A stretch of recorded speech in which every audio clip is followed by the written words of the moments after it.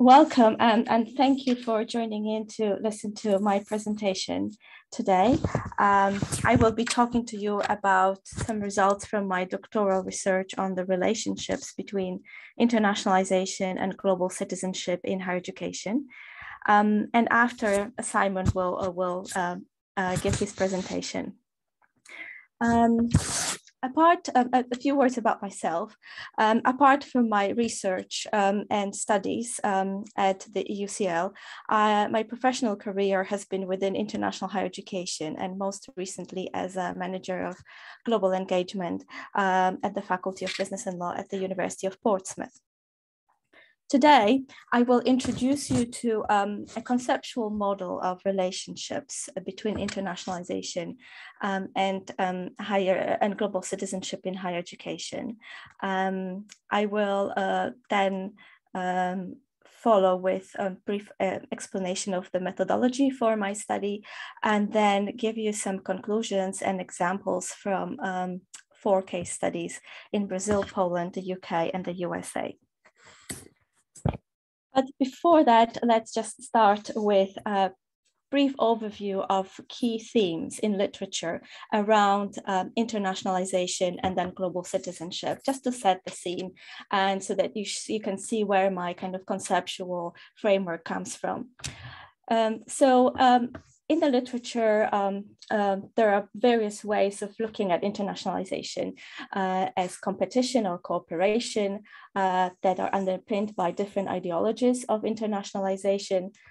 We talk about internationalization at home and abroad and distinguish between those two, about internationalization of their curriculum, about internationalization that is focused on the institution or on the students, internationalization that is comprehensive, so applies to the whole institution, that is transformative, that is ethical, and most recently also about internationalization of higher education for the society or for global citizenship.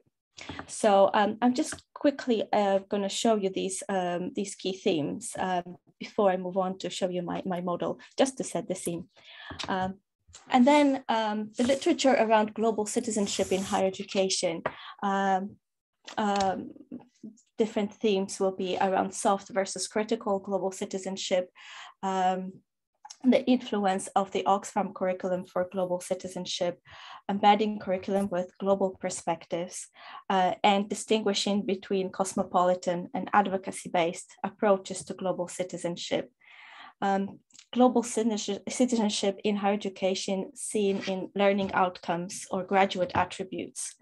And then more recently, the critiques of global citizenship seen more as producing globally competent graduates or global workers. So these key themes have had an influence on the model of relationships between internationalization and global citizenship, which is what I concentrated on in my studies. So I will show you this model now. And here we can see that when you think about internationalization, what it can mean in an institution is either competition and agenda of employability, or leading to cooperation based on equality, or seeking responsibility in international engagements and equity. On the other hand, the global citizen attributes can relate to either the concepts of a global worker who is equipped with global skills, or a global cosmopolitan who is seeking for global harmony, or a global activist who is striving for global social justice. So these different ideas kind of are present in different institutions and encompass what internationalization and global citizenship may stand for. But when we think about what connects these two and what are the relationships between them, those connections become more visible when we apply lenses. And I'll show you what I mean. So if we apply a neoliberal lens, so a kind of a tool, a prism that will, when you apply it, it will emphasize certain connections, we can see that internationalization agenda based on competition and global employability connects to fostering the attributes for a global citizen as a global worker and focuses on equipping that global worker with global skills. Under the liberal lens, internationalization that is more about cooperation and equality kind of connects and links to fostering global citizen as a global cosmopolitan that's striving for global harmony. And under the critical lens, you can see the connections between internationalization that's has this great focus on responsibility and kind of building equity in any relationships with how this connects to global citizen who is a global activist striving for global social justice. So these connections or relationships between internationalization and global citizenship become more visible when we apply this tool of global lenses, of lenses. And later in my presentation, I'll show you examples from my empirical studies, just to show you what it actually means in practice. However, there is one other important element. So this is a model of relationships, but those relationships are very nuanced and very complex. They're not as straightforward as you can see over here. And what makes them different and particular to an institution are four factors. The context in which an institution operates, so that's global, regional, national, and local context. Institutional particularities, so something that is, specific to an institution, people who drive those processes and are involved in them, and the creative use of the third space. And the third space here relates to this kind of space in between where people who share an idea or are working around certain projects like internationalization or global citizenship kind of come together and apply their creativity to reconcile the different tensions and actually deliver on internationalization and global citizenship. So this is the model that kind of emerged from my reading of the literature and from my empirical studies. And I'll show you now some examples of how this model kind of works in practice. But first, let's have a quick look at the methodology for my study. So I conducted 4 case studies in 4 countries in these institutions, in Brazil, Poland, UK, and USA. And I analyzed strategies, missions, and visions in these institutions and interviewed about 6 people involved in internationalization and fostering global citizenship. I visited all campuses and did a thematic analysis of the data. So now let's move on to the empirical studies so that you can see how this model kind of applies in practice. So yeah, let's go on a tour around the world. And the first stop will be in Brazil at Pontifical Catholic University of Rio de Janeiro, which is a fairly small, independent, non-profit, private and Catholic affiliated university in Rio, in a big metropolis of Rio de Janeiro. Yes, this is the result of my investigations. So here you can see the model that I showed you earlier, but with adjustments to the local particularities. And I just want to explain what these tightly aligned and loosely aligned things mean here. So before I showed you kind of the theory, and this is what came out in practice. So whenever there were strong references to competition, for example, they are tightly aligned basically to that conceptualization.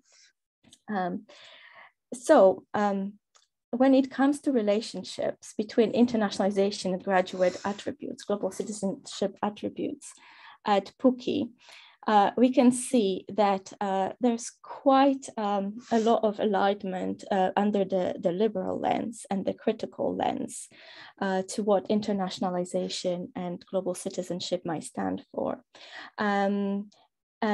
But there is less, it's less of a straightforward picture when it comes to when you apply the neoliberal lens. And you can see here that there were not really many references to employability, global employability, or developing a global worker. On the contrary, actually, the global skills that are mentioned here were more aligned to developing a global cosmopolitan. And the model here, it's slightly different. And this is because of the 4 factors that I mentioned before: the context, the people, the particularities of that institution, and the third space.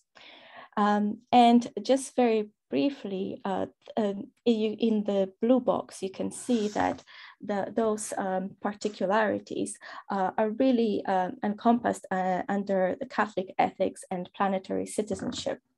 What it means is that because of the type of institution it is, the Catholic ethics is important because it brings to the core kind of the principles of developing students as humans in all aspects, living in harmony with others and with the planet. And it has a strongly embedded kind of strive for global social justice. And the planetary citizenship is important because in this Latin American and especially Brazilian context, it introduces a different dimension to global citizenship. So those two elements really have an influence on how the relationship look like in practice at this institution. On the other hand, if we travel now to Europe, to the University of Warsaw, which is a big university in the capital city that's been in operation for 2 centuries, we can see a very different picture here. And those relationships have slightly different dynamic. So we can see more tight alignments under the liberal lens and the neoliberal lens. However, the important characteristic and differentiating factor is the focus on Europe. And you can see here that European worker. So that really relates to the particularity in the context where this institution operates, that a lot of the employability agenda, for example, is related to Europe and the European Union region. When we look at the critical lens, though, there are not as many alignments here, and they're slightly different in focus. So rather than aligning to global responsibility or equity, it's more about critiquing the neoliberal agendas and really asking for respect for cultural identity. So that's a very different focus. So these relationships between internationalization and graduate global citizen attributes have slightly different dynamic here, and European context is very important on how they are shaped. Let's move on to California now. The University of California, Irvine, which is a big campus of the University of California outside Los Angeles. And you can see here again that it's a very different picture when we apply the model and the different lenses. You can see that it's not as straightforward. Those alignments are not as straightforward. So we have some references to competition. We have some references to, under the liberal lens, to cooperation and global cosmopolitan, global harmony, and some alignments under the critical lens. But what stands out is that really there maybe are not as many references to the global dimension of employability. And this is because, again, of this particular context and particular institution that UCI is. And this is represented by the two blue boxes here, where you can see hyphenated identities and UCI bubble. And basically what it is, it refers to the fact that the population at UCI, which is a lot of immigrant population that have hyphenated identities. So they are, for example, Chinese Americans and many others, and they live in this UCI bubble. And that will explain why there maybe aren't as many references to global dimensions. So the relationships between internationalization focus and the graduate attributes, again, are very different, and the dynamic is slightly different because of the context and the particularities. And my last stop is in London, University of the Arts in London, which is a medium-sized university focusing on the creative arts scattered around London, the different parts of London. And here, again, a very different picture. We can see that in terms of internationalization, there are quite a lot of alignments to internationalization as competition and looking for employability, to cooperation and equality. But when we look at the global citizen attributes, it's a slightly different picture, and it's represented by this blue box, which says globally networked creative professional. And this is the global citizen that is fostered, the attributes of the global citizen that are fostered there. You can see that this actually applies to all three different conceptualizations of what global citizen attributes might be. So globally networked will be related more to the liberal conceptualization of a global cosmopolitan, professional to the neoliberal conceptualization of global worker. And the word creative really kind of brings it all together because it refers to all three of them, and especially to perhaps the conceptualization of a global activist who is creative and striving for, looking for global social justice. And that came very strongly here in this, the creative third space at the university, with a lot of curricular and extracurricular projects around that global social justice element. So again, the dynamic of the relationships between internationalization and graduate global citizen attributes is very different here, and the model is has to be adjusted to represent that, and that comes from the particularity of that institution. So in conclusion, the neoliberal, liberal, and critical conceptual lenses help visualize the different connections and disconnections between internationalization and global citizenship in higher education. And what my case studies really show is how important the localized experience is to understand what those both processes refer to, but also what is the dynamic, the relationship between them. And that's based on those four factors: context, institutional particularities, people, and the creative use of the third space. Thank you very much for listening. I'll stop sharing my screen. Thank you, Monika. I assume that the best thing to do now will be to go straight to Simon and then have a combined discussion. Is that right? Okay. Thank you. Simon, the screen is now yours.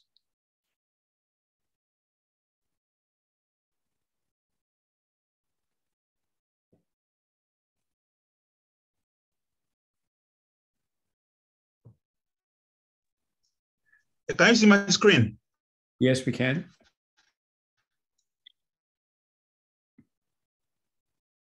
Okay. Yeah, thank you. I would begin by noting that this presentation is based on a study which focuses on aspects of findings of my doctoral research, which is focused on curriculum internationalization and global citizenship in an African university.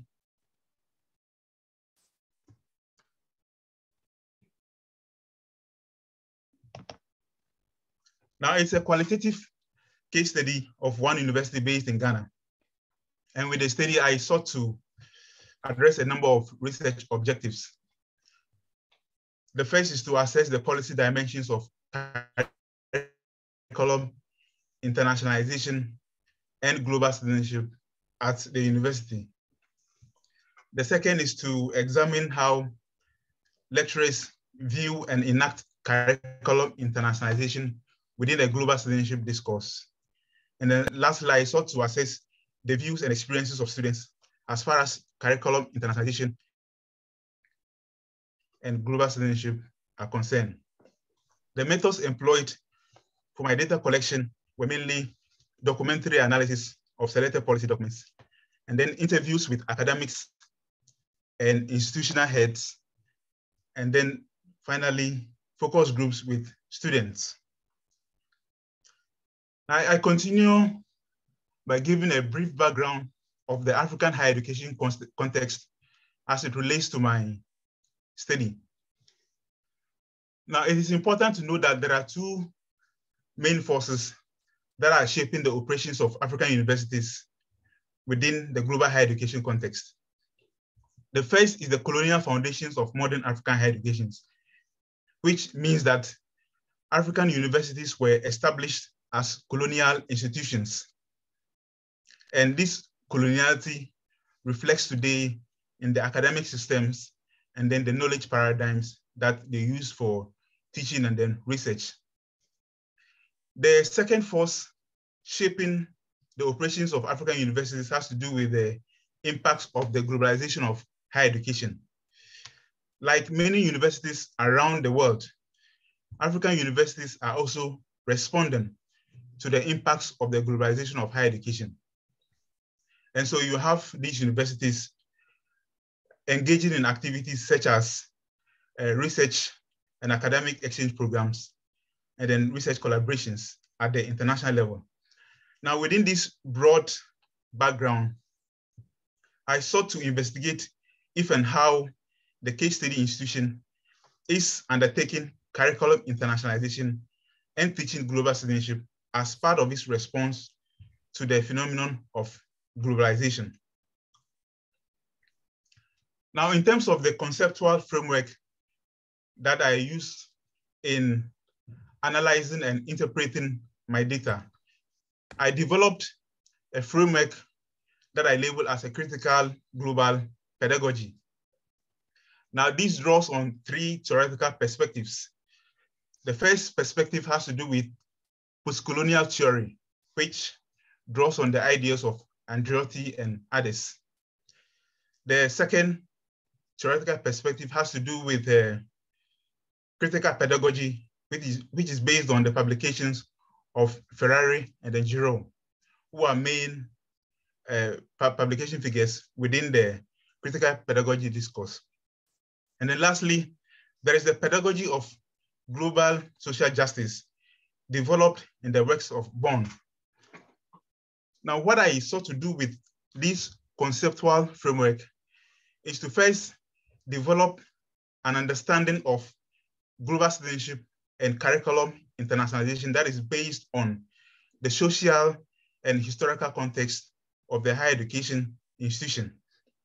And then secondly, I sought to mark out the colonial forms, the colonial dimensions in the internationalization practices at the institution. Now, coming to my findings, in terms of the policy dimensions on curriculum, internationalization, and global citizenship at the institution, the first thing to note is that the institution has a vision to become a world-class research-intensive university within a stipulated period of time. Now, this is in line with the emerging trend in African higher education, where many universities are beginning to position their mission within the discourse of global knowledge economy. And I think that this provides some kind of rationale for the institution to undertake curriculum internationalization and provide their students with some form of global learning. Now, in line with its vision to become world-class and research intensive, the institution has an internationalization strategy that is focused on strengthening international collaborations and also developing world-class and international mindset in its constituents, mainly students and then academics. Now, my review of the internationalization strategy shows that it's mainly transactional and focused on academic exchange programs and research collaborations, which are mainly aimed at attracting international funding. By this, there is little focus on the internationalization strategy on the curriculum, with no apparent connections with teaching goals and learning outcomes on curriculum internationalization and global citizenship. Now, as part of my study, I sought to map out activities at the institution that predispose teaching and learning to a global perspective. Now, my discussions or my interviews with participants revealed that there were a number of activities the institution was engaging. One has to do with the predominant use of foreign or Western textbooks by lecturers to facilitate teaching and learning. The other has to do with the training of academics and researchers in mainly Western institutions. And then there are international networks and associations to which academics and faculties belong to. And then lastly, there are staff and student exchange programs which the institution is engaged with the institutions around the world. Now, some of these activities are not directly related to teaching and learning, but they are considered as curriculum enhancement activities. And I label these activities as driven by a global coloniality, mainly because they are rooted in the legacies of colonialism, and then also are driven by a Western global hegemony, which fostered the phenomenon of academic dependency on the West. As part of my conceptual framework, I also sought to understand the local dimensions in the curriculum in terms of the extent to which the curriculum of the institution is engaged with local communities. A number of activities came up. One way has to do with the production of local case studies and textbooks. Some academics mentioned that as a way of redressing the dominance of Western textbooks in the curriculum, they are producing African-centered, African-focused teaching materials to strengthen local perspectives within the curriculum. One other way has to do with local community involvement in the implementation of the curriculum. So local resource persons are involved in facilitating teaching at the institution. And then also in some departments, there are initiatives that provide opportunities for students to intern with locally based organizations in the country. And then lastly, there are student voluntary engagement with local communities.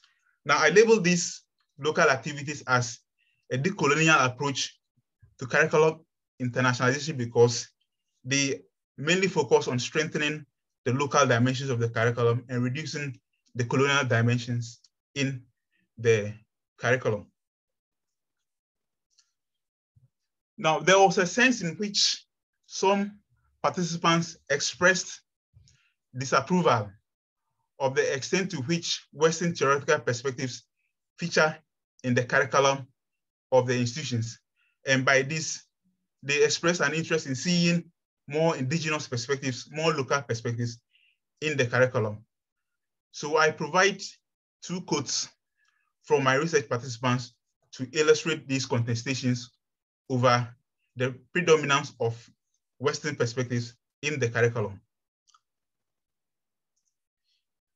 In terms of global citizenship themes in the curriculum of the institution, I interviewed lecturers as to the extent to which there were global citizenship themes in the academic programs and courses at the institution. And one issue that came up was that globalization was considered as a key factor in developing academic programs and courses.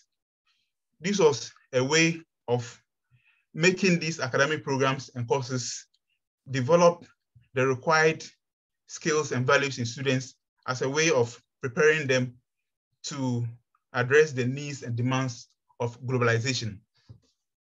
Some departments also spoke about the development of global leadership in students. Actually, a particular school has its mission focused on developing global leadership in students. And so as a result, it has a number of courses which have global citizenship dimensions in them. So for example, there are courses on governance and leadership. There are courses on environmental management. There are courses on climate change and sustainable development. These provide opportunities for the curriculum of the institution to teach dimensions of global citizenship. And then a number of lecturers also mentioned fostering responsible citizenship and developing intercultural awareness and understanding in students. This was a way, or this is a way of preparing students to be able to work in multicultural context. Here again, I have a number of quotes from participants to illustrate these points.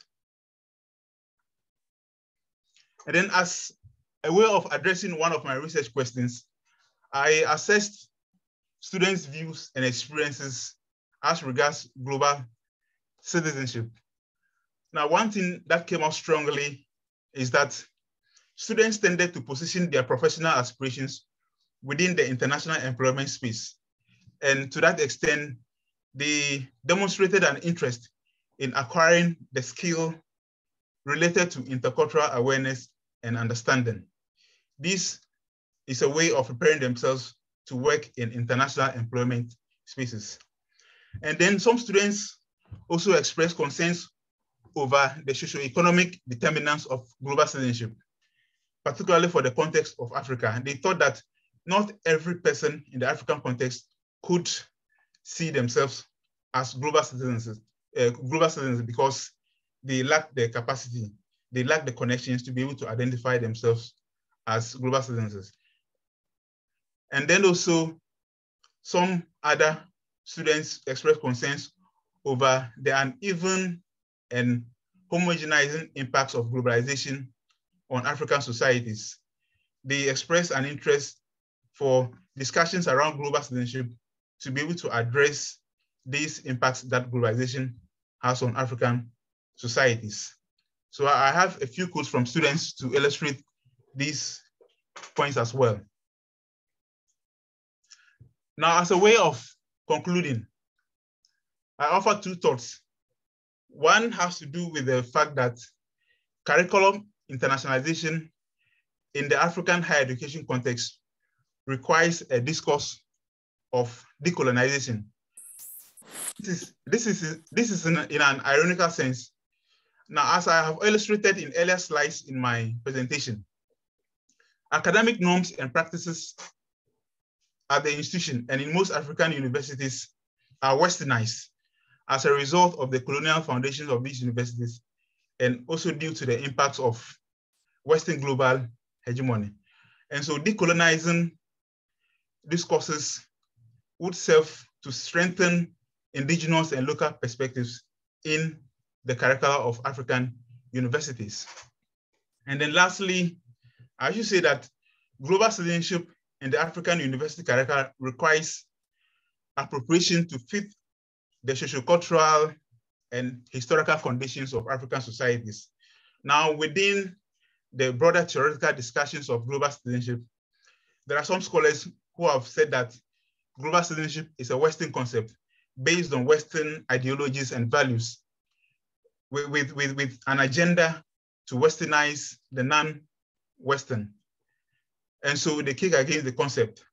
Now I'm proposing that there's a way in which African universities can appropriate the concept in terms of aligning it to the values and norms of African societies. One way, for example, is to align the normative values of global citizenship to the values that are centered in the concept, in the Southern African concept of Ubuntu. I think this will provide some narrative to strengthen African citizenship within the broader discourse of global citizenship. Thank you for your attention.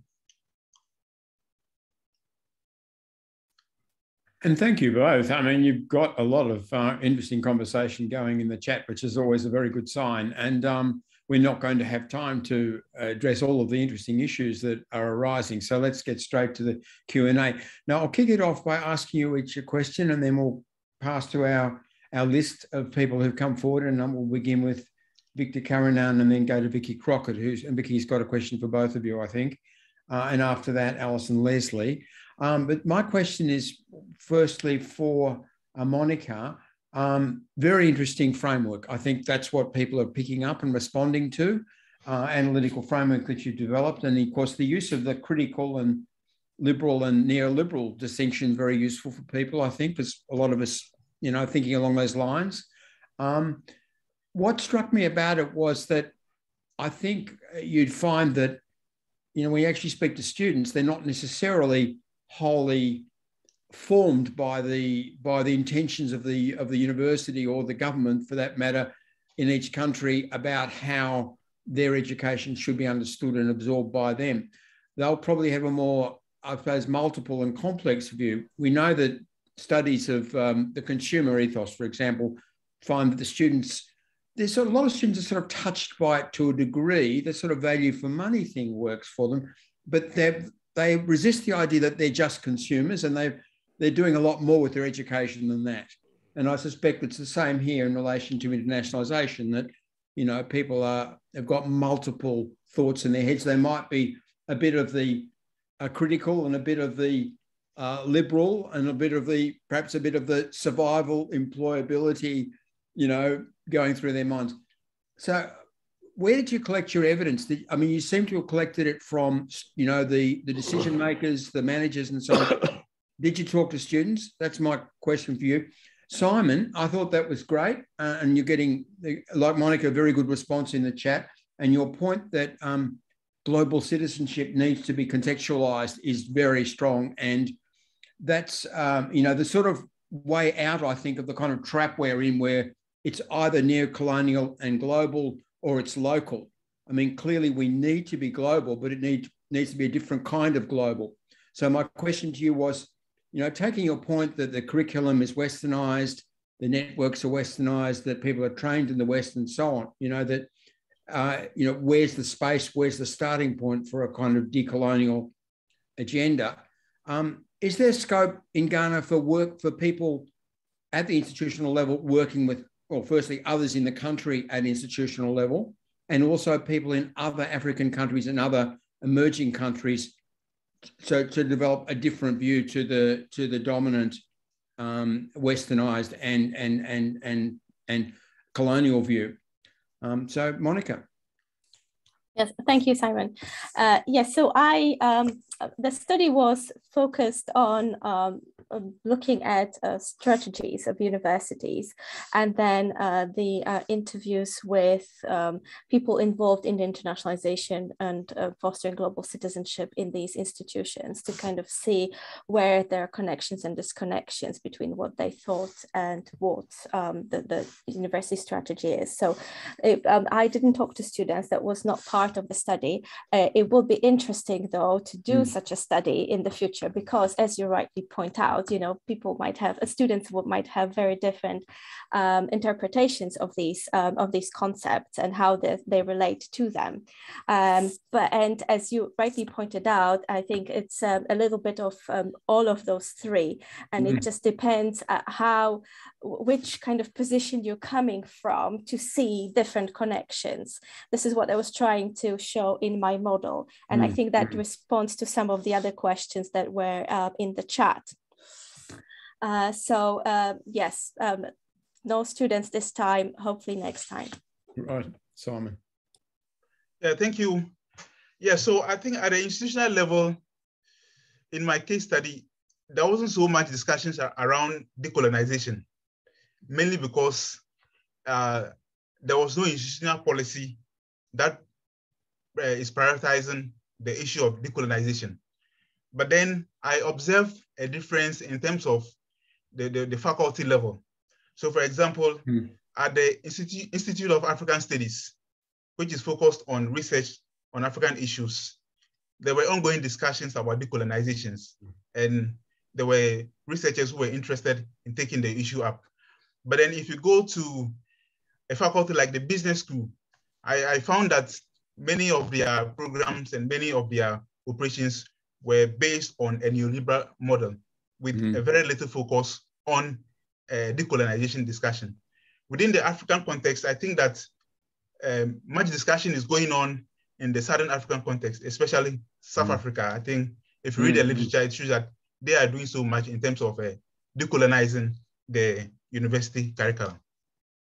Thanks, Simon. Our first Q&A participant will be Victor Karunan. Are you there, Victor? Hi. Yes. Hi, everyone. My name is Victor Karunan. I'm a professor in social policy at Thammasat University in Bangkok in Thailand. It's good to be here, and thanks so much to Monika and Simon for your excellent presentation. It raised a fundamental question in my mind. How do we define global citizenship? I know both of you have two different standpoints. Your starting point is quite different, diverse. And I'd like to ask you, Monika, how, based on your framework, what do you mean by global citizenship? And I'd like to ask you, Simon, from your perspective in Ghana, how do you define social global citizenship? I ask the question because conceptually, it's important to see where we stand in terms of definition of concepts. Are we inside or are we outside? Are we looking from outside in or inside out? And I think Simon gave a perspective of looking from inside out. Second, that citizenship is a complex issue, that people navigate an identity of citizenship. We know I'm an anthropologist, yeah? And I know from my research and my academic work that citizenship is experienced by people at different levels. One is a local identity in terms of the community, their culture, their ethnicity, and the family and community. That's one level of citizenship. The other is national citizenship, by holding a passport for Nigeria or Ghana or wherever. And the third is being part of a global citizenship. Yeah, and I think Simon raised some interesting points there. How do we navigate these different levels of citizenship when we use the term global citizenship? Yeah, so we know that, for example, Americans are the worst when it comes to geography, understanding of geography. Would you call Americans as good global citizens? And I looked at the quote that you, Simon, shared, no, and I just want to read it out again. When one of your Abugri, yeah, 01, who said, I don't feel like a global citizen because I don't know much about everywhere else. And coming to Ghana, there was so much that was different that I had to learn. So I had a big knowledge gap. I come from India. I work in Asia, and I think Africa, Latin America, all of us experience the same challenges. There's a big knowledge gap in terms of our understanding of global citizenship when we come from the global south. So my challenge to you is this, from the global north and the global south, how do you define global citizenship? Thank you. Well, both of you, I think, will be answering this question. I don't mind who goes first. Whoever puts up their hand first, I think, can go first.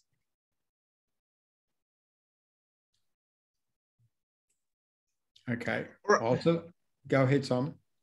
All right, so I think that from my research, based on the perspectives of a number of research participants, I think the definitions and understandings of global citizenship were based on the recognition of the need to decolonize that normative understanding of global citizenship that is dominant across the world.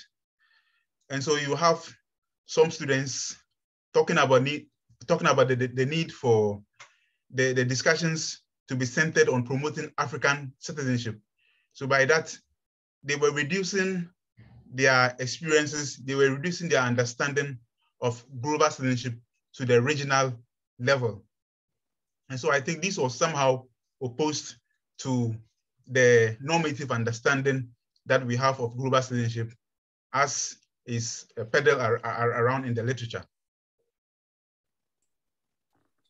I want to add that what global citizenship stands for, it can stand for many different things. It's like in my research, I use this metaphor by Laclau that of a floating signifier. So it can attach different meanings depending where it kind of lands or sits. That's why in my model, there were the different understandings of what it may stand for depending on what kind of ideological stance you're coming from and how you're looking at it. So that was the distinction broadly between the global kind of worker, cosmopolitan, and global activist. So it encompasses all of these. And it depends, like in my model, which lens you pick up and what you will see, what sort of connections, what things will come across more strongly. I hope that answers your question. Yes, you did. Yeah, and I just think, just to add just one more point, Simon. Victor, I have to let more people into the discussion. Yeah, sorry. Okay, so go ahead. Our next question is from Vicky Crockett. You've got questions for both speakers. Yes, I do.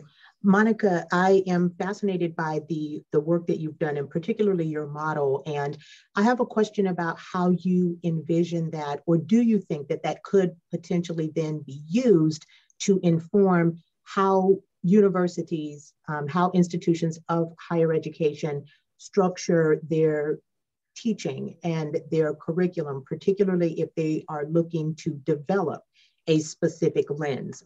Can they then find themselves, if you will, on your scale and then say, we have a mission and a vision to shift to a different lens? And can this structure then help inform how they design their learning? And related to students, could this then become a model that students might use when they are making a selection about an institution of higher learning? So what type of applications do you see for your model? And then I have a question for Simon about his work.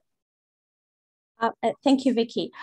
This model was developed more to kind of look at what is out there and to analyze what an institution does. So it could be used as like a kind of the first step to map out what we're doing and what are our aspirations. And then yes, it could be applied as you suggested. I don't see why not. I used it more to analyze kind of the status quo and point out different connections. So that was my starting point with this model. Thank you for that. And then Simon, the idea that you shared about your conversations as it relates to how our concepts of global citizenship or curriculum design is driven and how it has heavily leaned toward the practices and the ideologies of the global north. So in your mind, what would be some first steps that we could take to shift that dynamic and to use the practices in the global south to better inform or to create a more diverse concept of how we can design global citizenship curricula, particularly in regions, as you shared, that have been heavily influenced historically by colonial presences? What are some first steps that we can take? All right, thank you for the question. So I think that one important step is to try to diversify the content of curricula. I think that for most university curricula in the Western context, and for most Westernized universities, the curricula are mainly based on Western intellectual traditions. And so attempts to bring in perspectives, intellectual perspectives that are marginal would be very important in terms of diversifying the scope of curricula in institutions. I think this is very important in terms of decolonizing the curriculum. Well, thanks, Vic, for those excellent questions. What I'm now going to do, because we're running short on time, is bring in 3 different voices. and then give you each a chance to respond to them. So you need to wait for the third person to have asked their question and then respond. But so keep in mind, you know, what each person is asking, so you'll be able to respond to each one. The first is Alison. Alison Leslie, are you there, please? Hi, I'm here. I'll keep it really, really quick then. Monika, I'm just interested to know why you chose the countries you did and the institutions you did as your case studies. Was it purely for practical reasons, or were you interested in those because there was some kind of differentiation between them? Okay, keep that in mind, Monika. Next question from Catherine. Catherine Jerez, if you're there, Catherine. Yes, thank you very much. And thank you again for these interesting presentations. I would be interested in the differentiation from the IHES concept, the internationalization in higher education for society. How would you define this concept in contrast to the global citizenship?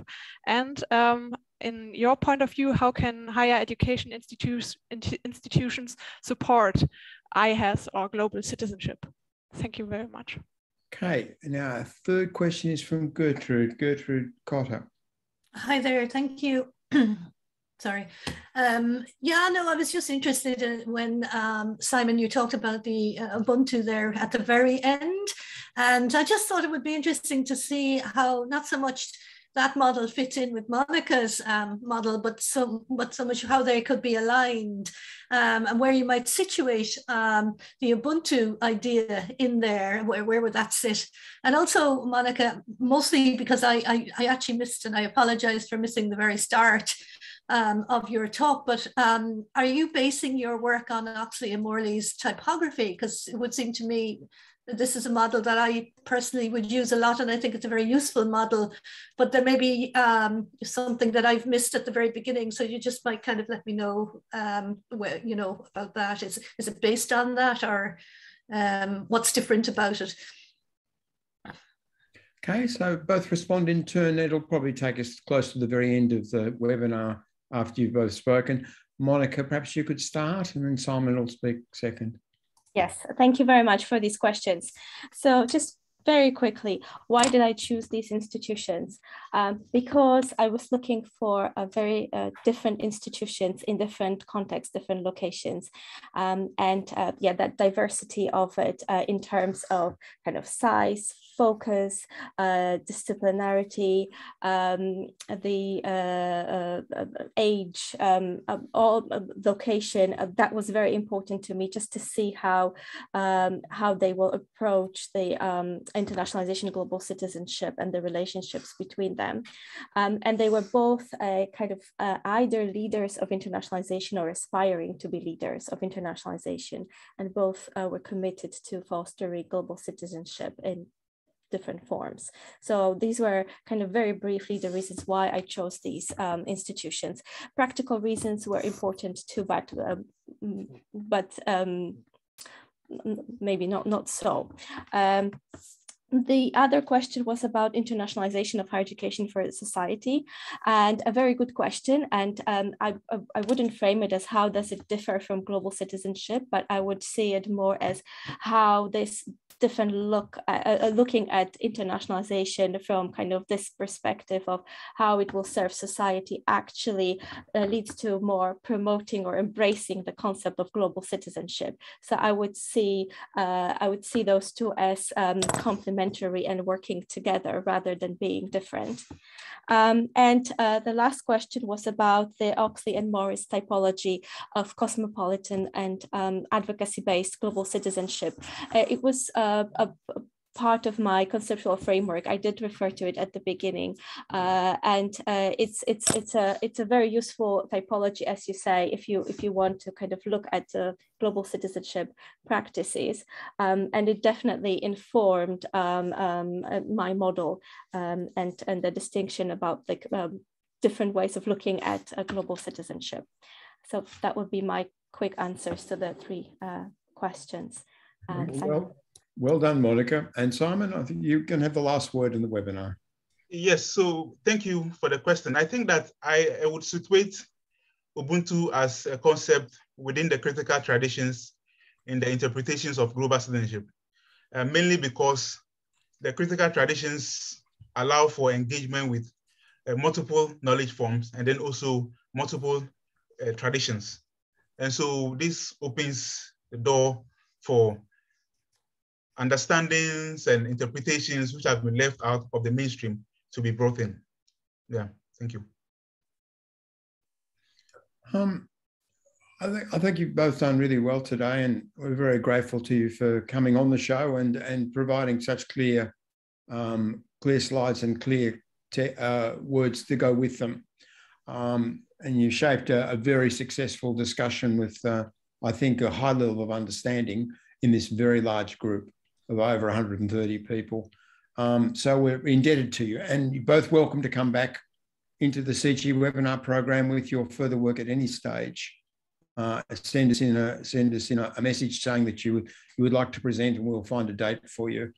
I want to thank also Doug Bourne, who I think has played a significant role in framing the work which we've heard today, and also in setting up these two webinars we're having around global citizenship. A lot of people working on different aspects of global citizenship. I recognise a few names in the audience today of people who are currently doing research in the same area, and there are so many aspects in so many ways, but the decolonial aspect is becoming more and more important all of the time, I think, in our discussions about global citizenship. We're certainly problematizing and opening up the concept of the global by bringing decolonialism into it. Next webinar is on Thursday, 2 days' time, and the new geopolitics of international higher education, part 2. So the return of Emma Sabzaleva from UNESCO, and accompanied by Carolina Guzman Valenzuela, who's someone who's been on the webinar before, from Chile, G. Rubin and Lakshmi Bose from the University of Cambridge. It looks like a very strong program again, and we look forward to seeing you there. So come back in 2 days' time and experience the new geopolitics of international higher education, part 2, and join the discussion. Thanks once again to our two speakers, Monika and Simon, and bye for now. Yeah, thank you. Thank you very much. Thank you so much for having us.